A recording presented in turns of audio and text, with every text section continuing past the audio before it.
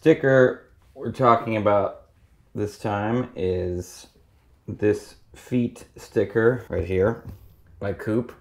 I think this is the right way up.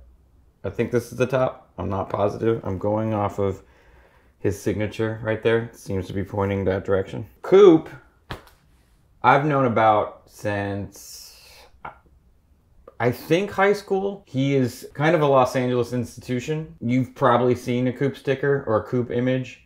He's famous for the devil head, devil girl. In the mid to late 90s, early 2000s, there was a fun kind of hot rod rockabilly scene here in Los Angeles, and his imagery was a huge part of it. You saw these stickers on lots of cars, lots of people's skateboards, things like that. What I've always liked about Coop and Coop's art is he's an artist who has kind of created his own little world. I love artists that create their own kind of cast of characters that all live in this kind of specific world, and they all kind of have the same look, or they kind of like are into the same things, and they just like fit in the same space. Like it's like they all live in the same town, like an artistic Mayberry or something.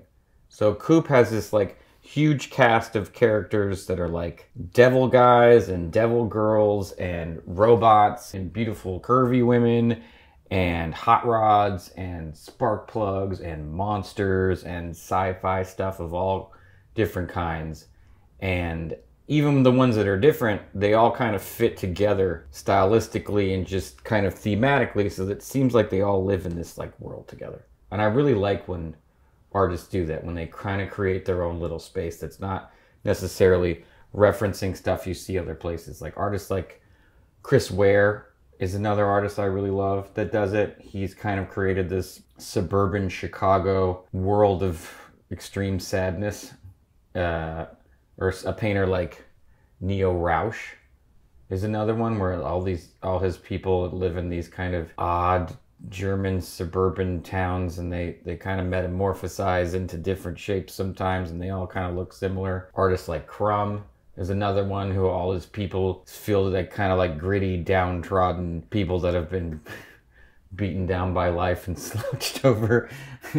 Or like Kerry James Marshall's another one. All his like paintings, like seems like everyone kind of has a similar style, like the way they dress or the way they kind of stand, the way they look, at like they just all feel like they live in the same world. Coop is great at drawing, period. I want to talk briefly about Coop's ability at drawing, because years ago, this is probably like 5 years ago, he had a show in Chinatown where you could see like his originals and stuff. And his ability to draw and paint with ink and a brush is honestly pretty upsetting.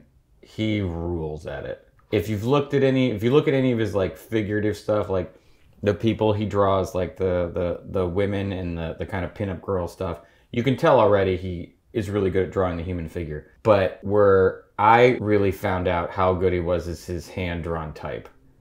If you've ever drawn type by hand and tried to do it really clean with ink, you know that it is absolute torture. It has to be so exact. You have to get it so right, or it looks like absolute shit, because everyone knows what letters are supposed to look like. Everyone knows what a B is supposed to look like. So if your B sucks, everyone can tell.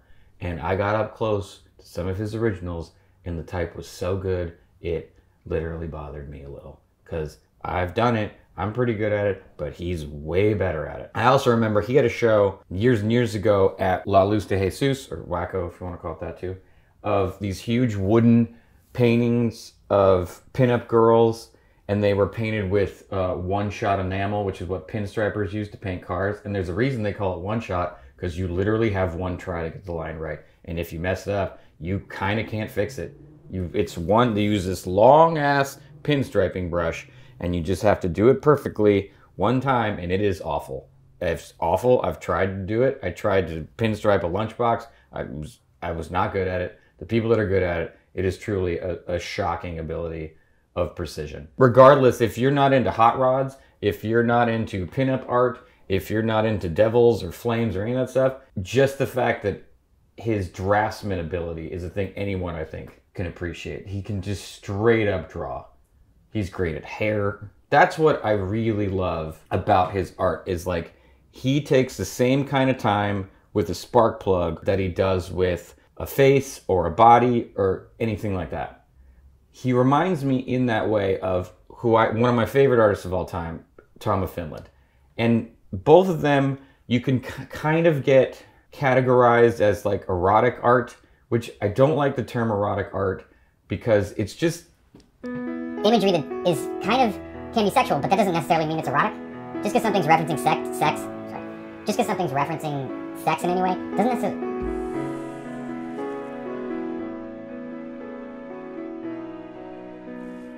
Just because something's referencing sex, I don't think it means it's erotic. That doesn't mean you find it erotic. It just has to do with sex.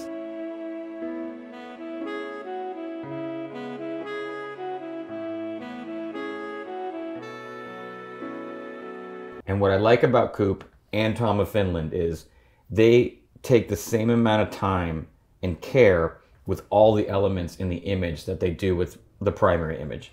Tom of Finland takes as much time with the tree behind the two guys that he does with the two guys. Like the boot and the helmet and the sunglasses are drawn with as much care as any of the body parts or the faces. And a lot of times in figurative art that deals with like sex or whatever, people tend to just focus on the sexy parts and they kind of get a little lazy with the stuff in the background. And I really like when people take the same amount of care with everything because it just creates this perfectly beautiful full image and it makes it feel more like realistic. It feels like a actual place in an actual moment, and that to me is like way more interesting. This sticker, it's feet, right? It's clearly referencing foot fetish. I don't have a foot fetish at all. Feet are not my thing. And what I find amazing is because I don't have a fetish for that, this sticker is just a good drawing. Done in ink. I think it's a digital printed sticker. It's like probably about 3 color. There's a rim light on one of the heels. It's got red toenails, and to me, it's just a drawing of feet. So what I think is so funny and brilliant is the amount of kink you get from this is all up to you. He just drew some feet, and what it does to you has nothing to do with him. It only has to do with you and how you feel about feet.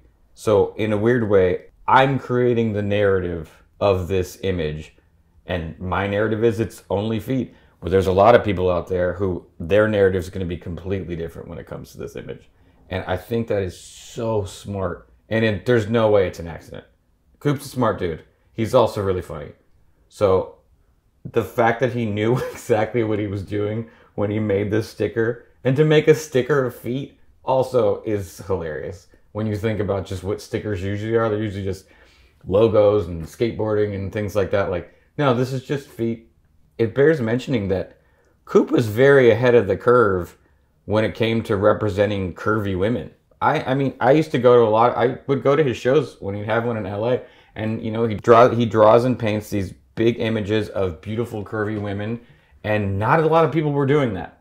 The people that were representing attractive women in art, all of them kind of looked the same. They all had the same kind of figure, and he, to me, was one of the only ones representing women that looked different than that, and doing it in a way that was clearly really like reverential to that look.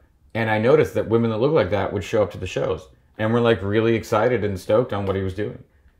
And I don't know that he's ever gotten credit for being kind of ahead of that curve. This is way before that like Dove commercial. Like, he was showing this stuff a long time ago. And I always thought that was cool. There's also something really romantic. This is his wife's feet, I believe. That's like the sweetest thing. He just made a sticker of his wife's feet because he loves his wife and he loves her feet. And that's really cute.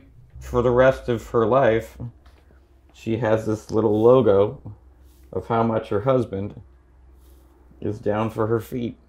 That's beautiful.